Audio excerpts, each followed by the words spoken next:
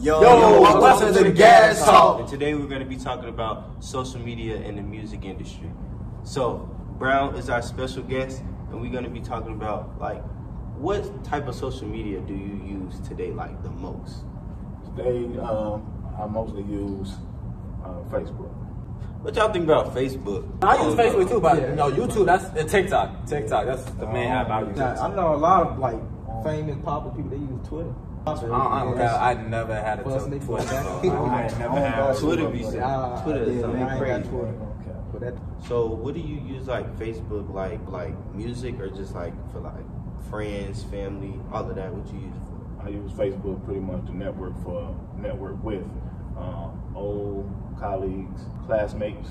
So, do y'all think that like social media is a good thing or a bad thing? It's both. It's good. It all depends how you use it. Because you can use it in a bad way. Facebook, it is a good like business app. Like if you got a business or whatever, everybody promote your business, like musical, clothes brands, shoe brands. You think you can last without social media? Yes. How long though? I can last because you got to realize social media is still new to you guys in your era. In my era, growing up as a teenager. You want to know what, like, the box computer? Like, computers weren't even, like, only thing, like, computers were only for, like, a test that you had to take. And you had to have headphones on, and it was just you and that computer. That's great. How has it affected your life? I'm able to touch a lot of more fans and broaden my audience for what I do. Do you think it made your life easier? It may promote me easier. So what do you mostly do in the music industry? Is it just DJ or anything? I don't know. I run CIA Records is my record label. What's a record label? So you be you own a record label? Yeah. You produce. Yeah, producer. You a producer? Producer, I'm a like producer. I'm a writer. You got a studio? I make beats. I got a studio. Bro, why is this my first time hearing this? I never expected Like, Chicago's like divided with the little gangs and stuff like that. I feel like that makes it even better for the music scene because like people love that drama. It has its place, but at the end of the day, if you in it to make money and to feed your family, like it's one thing to sell something, image or sell something for publicity. We have entertainment shows that do that for us. Like that's why we come up with reality TV and stuff like that. So we have platforms that you can get all the drama you want to, but having real life drama, and I think those people, those type of fans, don't understand that they're actually pouring, gasoline on the fire because it's real people losing their life for real. And just because you got a like or you're doing these things for posts or for clout, at the end of the day, somebody getting buried behind it, like for real. This is why you behind the screen, like entertained by it. Just know somebody affected by it. Just get it across. Like I'm quite sure it's a lot of makeup beats out here that just to sell records. Like people been doing gimmick music. Okay, where do you see like social media and like the music industry in 10 years from now? And this as in like promoting wise, like how do you see it? Yeah, I think it is definitely going to be they're going to do some overhauls because they have to realize that they are directly affecting people's lives with allowing certain things, like to be looking on live and somebody getting shot, killed, hurt, or whatever. Yeah, that's crazy. That type of stuff need to be pulled down immediately, and I think in the future they're going to realize that.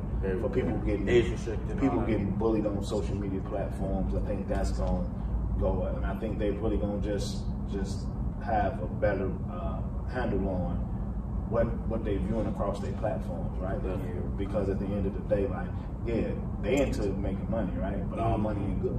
Exactly. At the end of the day, especially if somebody else got to imagine you being a parent and for a like or a post, somebody hurt one of your loved ones in the video going viral. Regardless of that, you don't want to see that, and you don't want the world to be looking in on that pain constantly every day, right? So I think them having the grips on that and pulling it down, like I think we're gonna see more of that. Like stuff ain't gonna last out there like it usually. Like they wait a minute for people to get it. So I think it's gonna be like sending dead bodies like that, like Von body. Like I saw Von. Like what? Why was that on Facebook, bro? Von body dead. Why do we think that was done? Because somebody just wanted clout. They just wanted. Yeah, so I think that's the one thing that if you pull that away, and that realize people you're not going to get more subscribers or more views because you're putting up this and and people watching your page and watching how you do your social media off of those type of things, then I think it'll clean itself up. So there was a post, a girl had posted something with guns, right? She went to prom. Oh yeah, I saw that. Yeah. Pointing the gun, they had the gun pointing. Yeah, in the picture. She got accepted to HBCU. So they took it back from her, whatever. Took her scholarship. Yeah, her scholarship, because she posted a picture. How you feel about that? When you get a scholarship, they're not only giving it for the sport that you're playing, they also want your character, your appearance, and they want who you are as a person. And if this is the image that you want out there yourself and putting yourself, I mean, we're talking about higher education. Was it a smart move? No. Like she got to learn from her mistake. Yeah, she got to learn from it.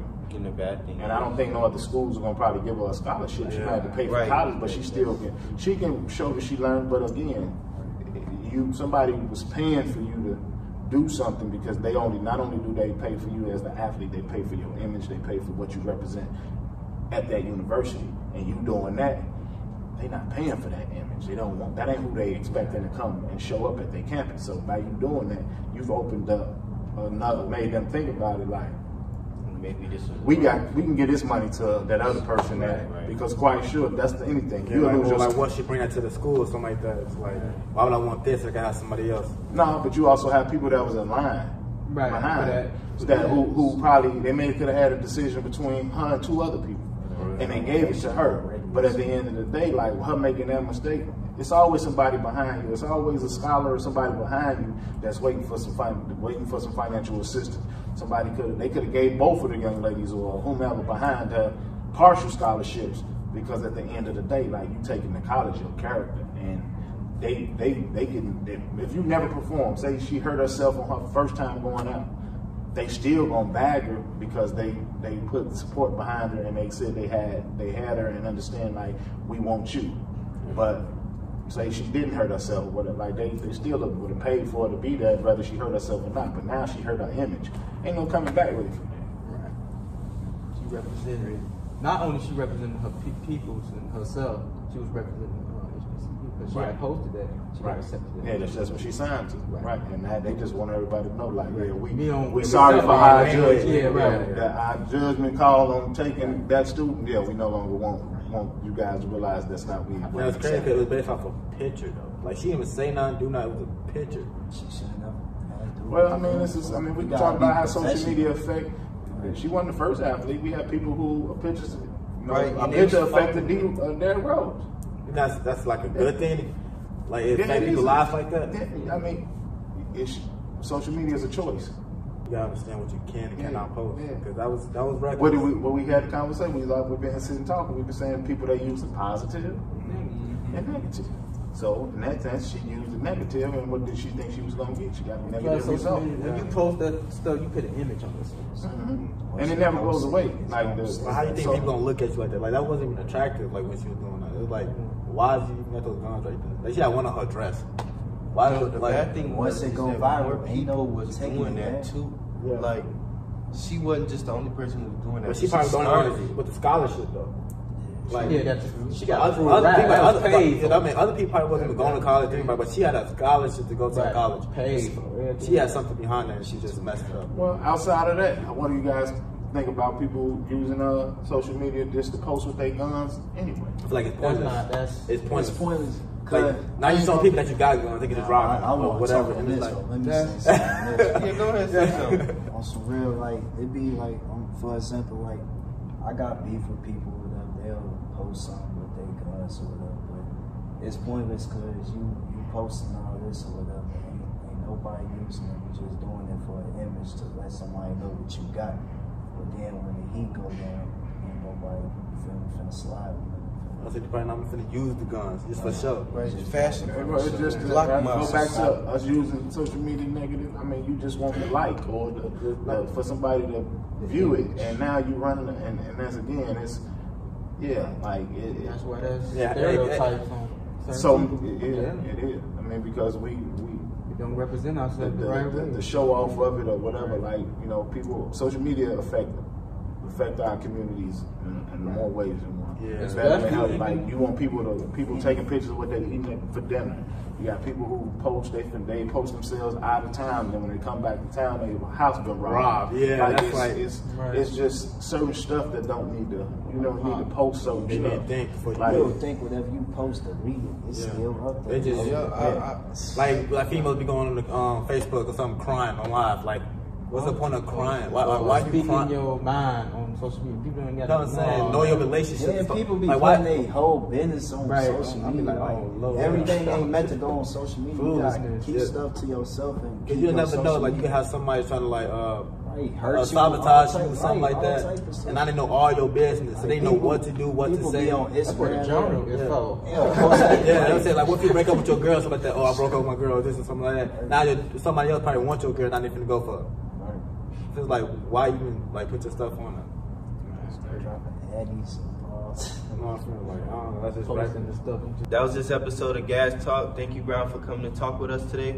Really appreciate it. And gas out.